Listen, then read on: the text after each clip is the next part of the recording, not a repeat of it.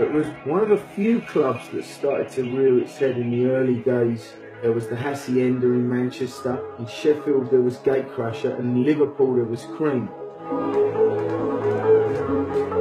It was one of the greatest clubs in the world, with two of the greatest rooms. The Annex, where I started my first year residency, and the second year was the Courtyard, where I ended my residency.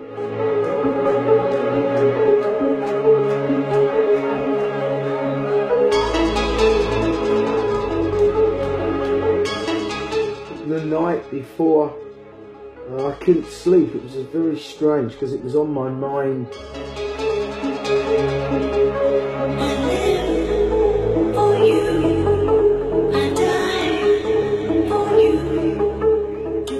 A lot of the old faces came out, a lot of the people that I haven't seen in years. It was really enjoyable to be in that back room.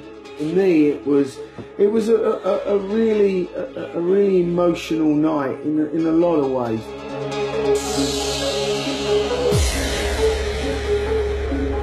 It's a shame that Cream's gone. It was a real iconic moment in British club culture, and it will be missed by a lot of people.